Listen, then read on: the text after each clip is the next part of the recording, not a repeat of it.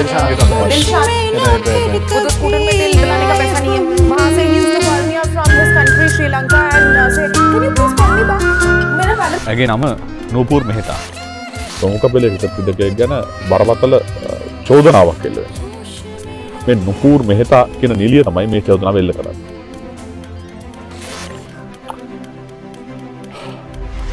ලෝකේ ක්‍රීඩාංගන නිහඬ වෙච්ච කාලයක තමයි අපි මේ ගැන කතා කරන්නේ. ක්‍රිකට් ක්‍රීඩාව අද වෙනකොට ලෝකේ කිසිම තැනක සිද්ධ වෙන්නේ නැහැ. අපි නරඹන්නේ පරණ ක්‍රිකට් තරඟ. ක්‍රිකට් වල ආදරය කරන මිනිස්සු එහෙම ක්‍රිකට් ගැන කතා කරන අතරතුරේ හැබැයි ශ්‍රී ලාංකිකයන් විදිහට අපිට ක්‍රිකට් ගැන කතා කරන්න වෙලා තියෙන්නේ තාම නරක විදිහට. මේ නරක මතුවාවේ මහින්දානන්ද අලුත්ගමගේ අපි දවසක හදිසියේ මතු කරපු ආందోලනාත්මක ප්‍රකාශයක් තිබුණා. හැබැයි ඒ ප්‍රකාශයත් එක්ක පරීක්ෂණ වෙනවද නැද්ද කියන එක සම්බන්ධව විවිධ ගැටලු ඇති වෙමින් තියෙනවා. ක්‍රීඩකයෝ මේ ගැන තර්ක විතර්ක ඉදිරිපත් කරනවා.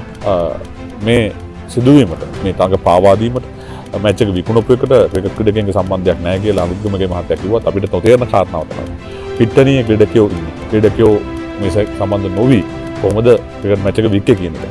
හැබැයි ඒ ගැන කතා කරමින් ඉන්න අතරතුරේ මේක මේ සිදුවීමට සම්බන්ධද නැද්ද කියන එක ගැන තවමත් අපිට නිශ්චිත නිගමන වලට එන්න බැරි වුණාට අපේ රටේ එක්තරා ක්‍රිකට් ක්‍රීඩකයෙක් ගැන ප්‍රමුඛ පෙළේ ක්‍රිකට් ක්‍රීඩකයෙක් ගැන බරපතල චෝදනාවක් එල්ල වෙනවා.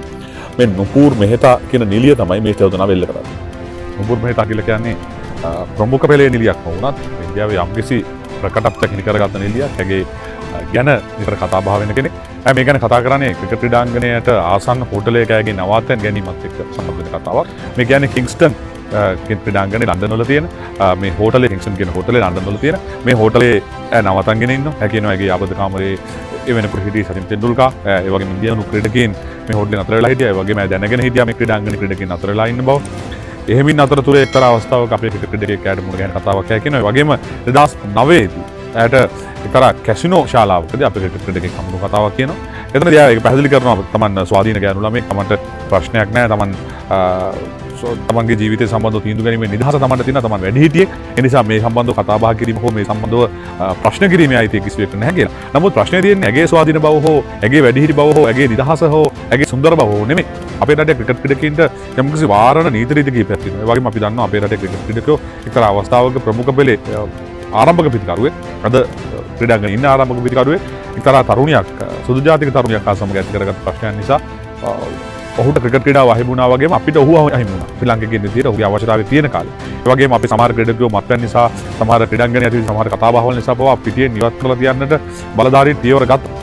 දැන් මේ ක්‍රීඩකයා සම්බන්ධව මේ පියවර ගනිද්දී අපි හිතනවා ධනුෂ්ක ගුණතිලක ගැන තමයි අපි කලින් කතා කරේ. හැබැයි මේ කරා කරන්නේ නැහැ ගැන නෙමෙයි. ඒ වගේම අපි තවත් අපේ ක්‍රීඩකයෝ ගැන බොහෝ තැන්වල කතා කරලා තියෙනවා. අර සුදු ජාතික තරුණිය හා සම්බන්ධ ගරුම ඇති කරගත්ත ක්‍රීඩකයා ධනුෂ්ක වුණාට අපි මේ කතා කරන කෙනා වුනේ නෙමෙයි. නමුත් මේ කතා කරන ක්‍රීඩකයාත් අපේ රටේ කාලෙක හිටපු ප්‍රමුඛ පෙළේ ආරම්භක විදිකරුවෙක්. ඒ වගේම ඔහු දගබන්දියා වන්නේ හොඳ පන්දු රකින්නෙක්. එනිසා මේ රඳු රකින්නෙක් උනාට වැඩක් නැහැ. හොඳ ක්‍රිකට් ක්‍රීඩාවේ ජීවගුණය රැක ගන්න බැරි නා. ඒ වගේම අපි දන්නවා මේ ක්‍රිකට් ක්‍රීඩාවට ක්‍රිකට් මේ කීර්තිය පළුදු වෙච්ච වෙලාව. මේ කීර්තිය පළුදු වෙච්ච වෙලාවේ තමයි ඔහු ගැන කාරණා මත වෙලා ඉන්නේ. සමහර තැන්වල කියවෙනවා ඈ සමග ඔහු පවතු සම්බන්ධය හෝටල් කාමරවලට ගිහිල්ලා මේ බොහොම නිදහස් සම්බන්ධය මේ දෙන්න අතර පවත්වාගෙන ගියායි කියලා. ප්‍රශ්න තියෙන්නේ දැන් මෙහෙම සම්බන්ධතාව පැවැත්වීම සම්බන්ධව අපිට ගැටලුවක් නැහැ. ඔබට පුළුවන් ප්‍රශ්න කරන්න මොකද තියෙන අමාරුව? එහෙම සම්බන්ධයක් තියෙද්දී ඔබට ඉරිසියයිද මේ ප්‍රශ්න අහන්න පුළුවන්. නමුත් ප්‍රශ්නේ තියෙන ක්‍රිකට් ක්‍රීඩාව නඩත්තු කරන්නේ අපේ රටේ සල්ලි වලින්. ඒ වගේම මේ මැච් ෆික්සින් කියන ගැටලුව ඇවිල්ලා තියෙන වෙලාවේ ඩොලර් විශාල ප්‍රමාණයක් ඔහුට වියදම් කරා කියලා. ඒ ගැන ක්‍රිකට් බෝඩ් එකනොත් මේ වෙනකොට ප්‍රශ්න කරලා තියෙනවා. එහෙමනම් මේ ප්‍රශ්නේ කොන්න කොතනද මුල කොතනද අග කොතනද මේකට දේශපාලනය ගවිලා තියෙනවද? මේ දේශපාලනයට සම්බන්ධයි නම් මේ අයව නිදොස් කරන නිදහස් කිරීමේ වරම් හිමි වෙලා තියෙනවද ලංකාවේ දේශපාලන අධිකාරියට? ඒක තමයි අපි ප්‍රශ්න කරන තැන. ලංකාවේ දේශපාලනයේ හැම වෙලාවකම හැම තැනකදීම අනවශ්‍ය විදිහට අපේ අර ඉවත් කළ යුතු දේ ඉවත් කරන්න නොදී අපිට ගැටුම් ඇති වෙන තැන්වලදී ඒ ගැටුම් නිරාකරණය කරගන්න නොදී මැදිහත් වෙන අවස්ථා අපි දැකලා තියෙනවා. ඡන්දයක් හටලකට ඇවිල්ලා තියෙන නිසා අපි මේ ගැන දේශපාලන මුණුවකින් කතා කරන්නේ. නමුත් මේ ක්‍රිකට් ක්‍රීඩකයා නෝබුර් එක එහෙම ඇවිදින අතරතුරේ කැසිනෝ ක්ලබ් වල යන අතරතුරේ කාමරවල යන අතරතුරේ වික්ටෝරියා ක්‍රිකට් ක්‍රීඩාව කියන ගැන ප්‍රශ්න කළ යුතු කාලයක් ලැබිලා තියෙනවා. ඒ ගැන පරීක්ෂණ පැවැත්වෙමින් තියෙනවා.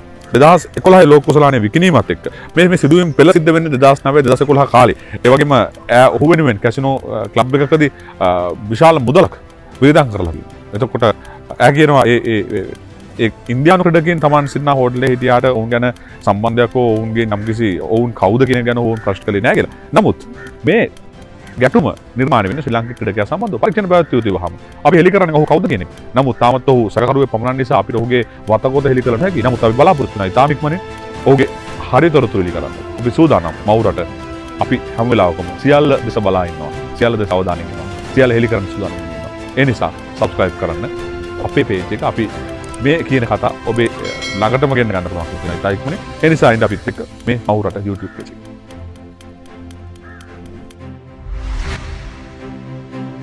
දේශපාලනය නවතින තැන මවුරට දැන් ඉරිදා ජාතික පුවත්පත